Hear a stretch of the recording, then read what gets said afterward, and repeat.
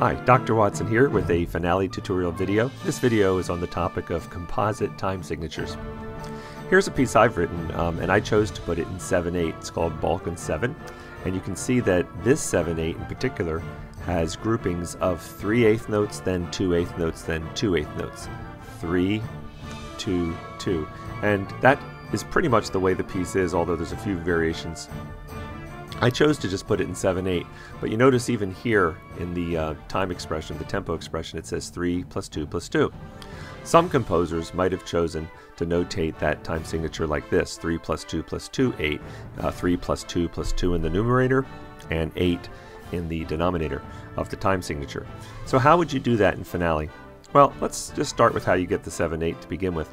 So I'm going to go to the time signature tool, and down here where I have music just in 4/4, we're going to change that to 7/8 the way I think most people who've used finale would do it. They would make it a 7/8 like that, but you'll notice that these eighth notes are different. This top area of the time signature tool is generally going to give you the beaming, and since we want it to be beamed 3 plus 2 plus 2, this isn't exactly where we're going to end, but just to get us started, I'm going to show it to you that way. And then let me go ahead and play using the hyperscribe tool. I'm going to record a little bit of the Balkan 7 7/8 melody. Here we go.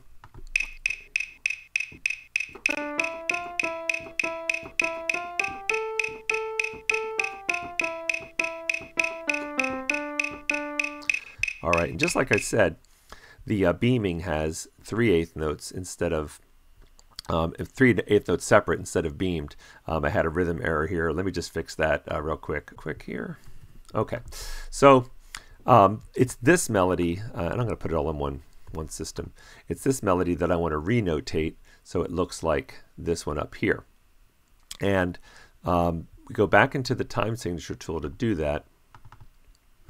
And I'm going to open up where it says composite. And this time I'm going to say in beat groups, I'm going to say 3 plus, you have to actually type plus, 2 plus, and then at the bottom I'm going to say 8.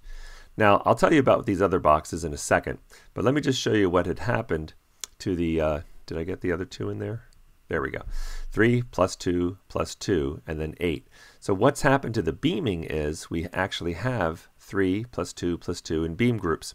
And the time signature now is that composite time signature. I'll say OK and OK.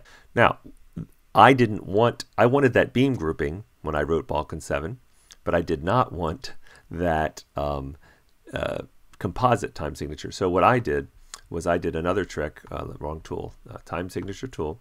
I did another trick where I just didn't settle for what's up here, but I clicked on more options and it gives us a lower level. And here you can say use a different time signature for display. And so I turned off the composite. I cleared the composite down here, okay, clear. And then down here I said 7/8, like I had originally.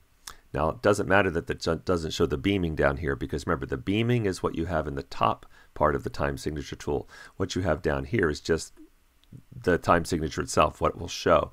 And so now I'm going to show 7/8, but beam it like it's 3 plus 2 plus 2, 8, and say OK. And you'll see down here, now I do have it as 7/8. So that's just a little bit about how time signatures, how composite time signatures work with finale. You could choose to have it 3 plus 2 plus 2, 8, or you could choose to have it 7/8, but you still might want to know about that composite aspect of the time signature tool because of the beaming that you desire. Okay, I want to go back just to briefly explain that one little thing that I breezed through. In the time signature tool, I said I would explain what some of these other boxes. So for instance, if I said 3 here and 2 here and 2 here and then 8 in all of those, right? Then you could have the time signature appear as 3/8 plus 2/8 plus 2/8. That's sometimes done, especially in mid-century contemporary music. I've seen that. So that is an option that you have as well. Okay, hope this tutorial on composite time signatures in finale has been helpful. Good luck with your finale typesetting.